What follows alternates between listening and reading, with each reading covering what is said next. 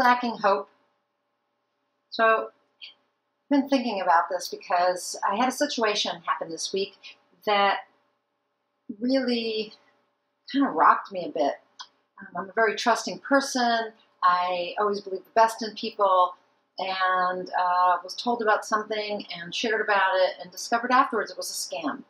And this person, she's known to some people I know, and she was trusted, and she was part of a group, and she preyed on that group, and she preyed on me by basically being dishonest. And it's easy then to give up hope, to say people can't be trusted, everyone's out to get me, to have no hope for humanity. And I know that in many places in the world, including here in the United States, people feel hopeless.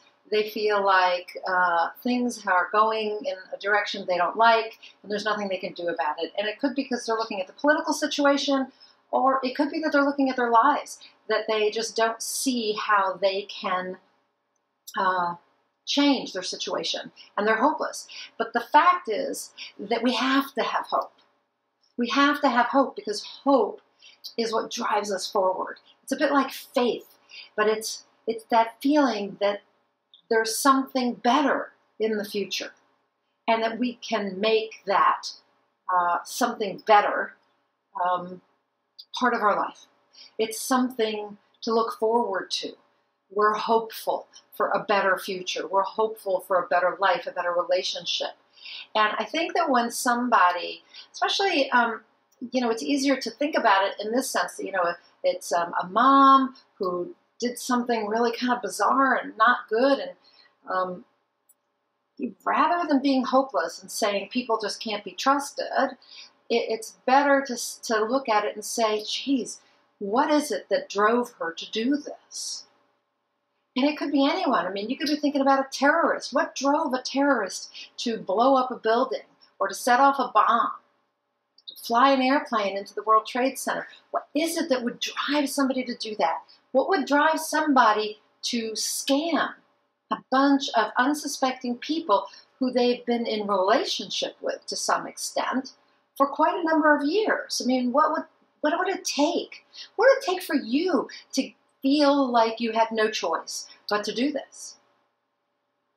And on the other side of that coin, what would it take for you to feel hopeless and yet generate hope for that you could do something different that would actually solve your problem or head you towards a better future? Because we don't have to resort to doing things that are illegal or that are hurtful to other people. We really don't. We can have the hope that doing something else, something legal, something caring, something honest, will actually get us where we want to go. So I felt really this week, seriously, I had a couple days where I felt almost physically sick from this. And I'm feeling better, because I started to, rather than feel accusatory and judgmental towards this person, I started to wonder, what would drive this person to do this? What would drive them to, what desperation would drive them to do this? And when you start to think about them in human terms, it brings back your own humanity. And it brings back your hope and your faith in humanity. Because we all make mistakes and we all struggle. And it's how we deal with those struggles that makes the difference. And so I want to encourage you to have hope. Because I don't want you to do something desperate. Whatever it is. It doesn't have to be something illegal. There are people who are so depressed and desperate that they take their lives. I don't want anyone to do that. I don't want anyone to do something illegal. I don't want anyone to do something harmful to themselves or to others. I want you to have hope. And so it's my challenge to you. It's my challenge to you to find a way to have hope. And how can you do that? I can speak to how I do it. For me, I begin to envision a better future, the future that I want. I begin to feel compassionate towards others.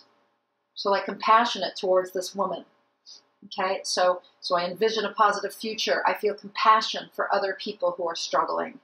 I try not to be judgmental, right? To drop the judgment and instead go to a place of love and acceptance. Big thing, love and acceptance. You don't have to approve of what somebody does to love and accept it. But this is what they felt they needed to do. And I practice acts of compassion and kindness for other people because I know everybody's struggling on some level. And so to be compassionate and to do acts of kindness for others is helpful for me. And you know me, my whole thing is inspiration, right? Passion plus purpose equals inspiration, inspired action, inspired results. And so I go there. I go to what am I passionate about? What is on purpose for me? Let's not get too distracted by all this other stuff. Just stay on purpose. Stay passionate about what I know is important in my life and other people's lives. Stay on purpose. Do the things that are on purpose for me so that I feel inspired and I take inspired action. And that's going to help me generate the result of hope and faith and happiness. And the last thing is to be of service. I found that over the last 2 days, I was coaching some people in very short 15-minute spots, just asking them what their struggles were and what their dreams were. And by offering them even a tip or two and helping them to feel more motivated and inspired to move towards their dreams, I felt better. So yeah, I was doing it a little bit for myself, but actually at the time I didn't even know that. I was just being of service, and by being of service, it brought back my hope because I could see how some of them were struggling and felt desperate, felt like there was no solution, and they were able to get out of that through talking to me and getting a few tips. So those are some of my tips for you if you're feeling hopeless. And we all are there sometimes. It's sort of a human factor, human nature. I'm a very positive person, though. I tend to have a lot of faith and hope and to always think the best and to think positively. And so that made the situation even worse because I was thinking the best, right? And then I discovered that I had no reason to do that. But I did have reason to do that because that's how I want to go through life, is always thinking the best of people, having hope, having faith, seeing the potential, the possibility of a better future for all of us. So I'm Nina Amir, the Inspiration to Creation Coach. I hope you enjoyed this and that you found it inspirational and helpful.